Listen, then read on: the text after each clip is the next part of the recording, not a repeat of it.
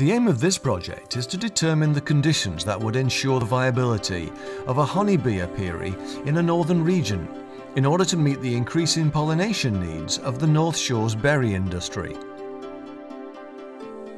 Honeybees represent only a small fraction of the approximately 20,000 species of bees. Two species of honeybee are often maintained, fed and transported by beekeepers. Beekeepers often have their own ideas on how to protect the bees during the winter months.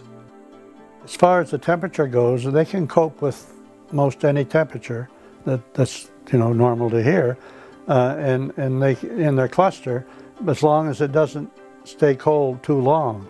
If it stays cold too long and they can't move a couple of 3 inches one way or the other to get some new honey, then they'll starve. And usually the way that the temperatures goes, that doesn't happen too often, but it does once in a while. You pick an area that has a good air drainage and a good protection from the north. I mean, a lot of big evergreen trees and stuff, or some people put up a fence or whatever. This project in the north has been running for a while and is in fact nearing completion. Here you can see a worker bee, a pollen pellet clearly visible on one of its legs. Getting the bees back into a hive can be an interesting challenge.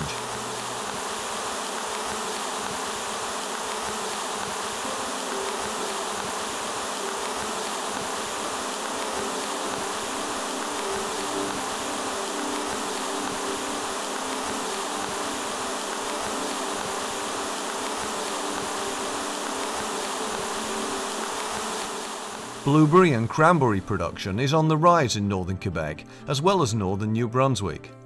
Establishing peatlands for cloudberry production is planned in the Strategic Berry Development Plan of northern Quebec as well as northern maritime agriculture. The use of honeybees for pollination is significantly increasing the performance and quality of fruits produced. Older people that has bees, there's not a lot of younger people starting.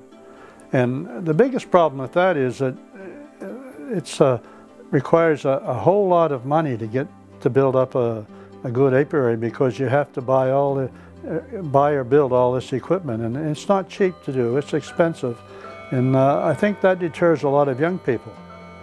Plus the fact that I think that there should be a program for young people to start to learn about bees.